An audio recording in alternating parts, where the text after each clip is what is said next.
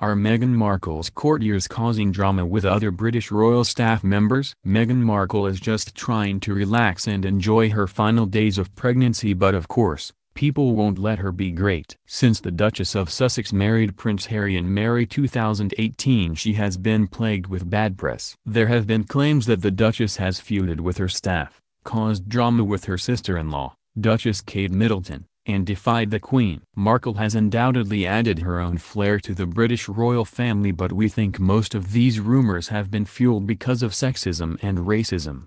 Unfortunately, though Markle is heavily pregnant, the drama has not died down. This time it looks like the Duchess staff or courtiers are causing a bit of an uproar. Are Meghan Markle's courtiers causing drama with other British royal staff members? Meghan Markle should be resting and nesting, but apparently her staff has run amok. According to royal expert and author Tina Brown, the Duchess staff is causing a royal headache. Brown told CBS News, "What she's dealing with are two-pronged horrors. One is the awful gossiping, feuding, sneaky, viperine, hissing courtiers of the different rival camps in the palace. Because Clarence House, where Prince Charles lives, hates rivals and competes." What caused the royal staffers to begin fighting? Meghan Markle and Prince Harry have split their household from Prince William and Duchess Kate Middleton's in order to forge ahead with their own Sussex brand. However, it's causing a bit of chaos already between their staffers, the Cambridge staffers, and Clarence House. Brown explained,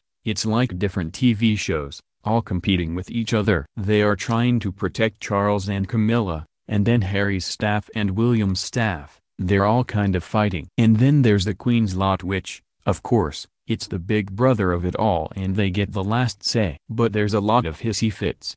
Does Meghan Markle think royal life is difficult? Though Markle is still trying to adjust in her new life, royal biographer Penny Junor says that the Duchess is finding royal life a bit difficult. Junor told The Sun, "Clearly there is something going on here. I think life must be very difficult for Meghan. She's had a completely different life. She didn't really know the British royal family, how it operated and what her life would be like. She is clearly used to being her own woman, operating at her own hours and behaving the way she needs to get on in a very, very competitive world."